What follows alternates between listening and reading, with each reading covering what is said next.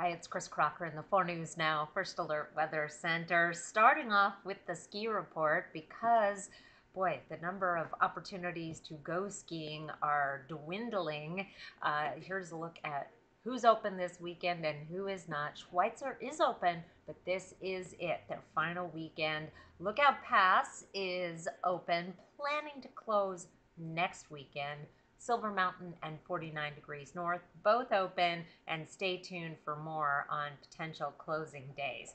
Here's a look at your forecast for the weekend. You may not be thinking about skiing because it is going to be sunny and warm on Saturday, high temperature of 70 degrees on Sunday, a high of 74, sunshine for most of the day, and then we will see the clouds increasing as we get into Sunday evening with the possibility of some showers, mainly south of Spokane. In fact, here's a look at our forecast radar for Sunday, starting off at 6 in the morning with some clouds down on the Palouse and in the LC Valley. Those are going to try to make their way north through the day, but they're not going to have a whole lot of luck until we get into the afternoon. May start to see some convection, and here is 4 o'clock in the afternoon with a few showers down on the Palouse and into the central panhandle.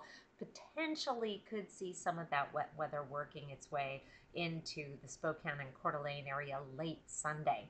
That is going to signal the beginning of some changes in our weather pattern. After a couple of days in the 70s, we start cooling down Monday and then drop below average Tuesday, and we start warming right back up, should be back above average heading into next weekend.